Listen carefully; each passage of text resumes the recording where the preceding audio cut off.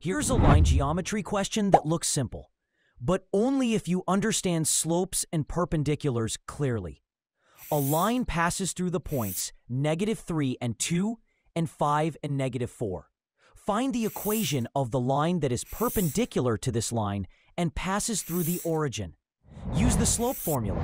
Substitute the points. That gives m equals -6 divided by 8, which simplifies to m equals -3 divided by 4. Now, the perpendicular slope is the negative reciprocal of -3 divided by 4, which equals 4 divided by 3. We now know the slope is 4 divided by 3. The line passes through the origin, which is point 0 and 0. Use the point slope form. Y minus y1 equals m times x minus x1. Substitute m equals 4 divided by 3 and the point 0 and 0.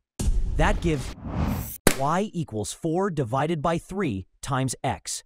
If you found this helpful, hit like and follow for more geometry and math tricks explained clearly.